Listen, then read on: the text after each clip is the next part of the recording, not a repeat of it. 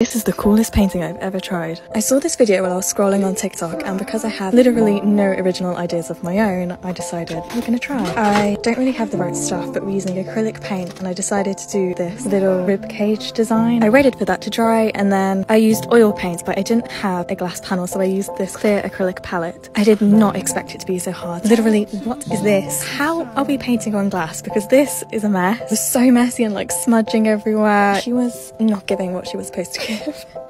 Anyway, I was committed to the idea, so we carried on. I thought the message behind this piece was actually quite important because we spend so long focusing on our appearance and what we think we should be doing, but really inside we're all just a bit empty. Well, it wasn't my finest work, so I'll probably throw it in the trash.